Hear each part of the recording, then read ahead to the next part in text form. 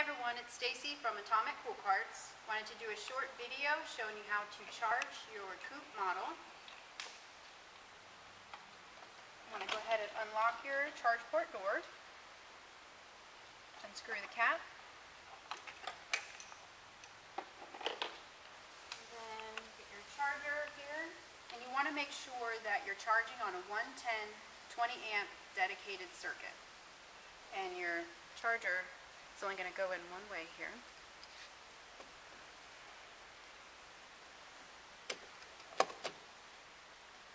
You can twist that little black cap there, make sure it's tight on there, and you'll notice when you plug that in, you'll hear the fan kick on, and you'll know that the charger is working. And then also you want to check inside your car, on your dash, the battery indicator light. Just want to make sure that is lit up. You'll see Rob pointing there. It's going to be showing red.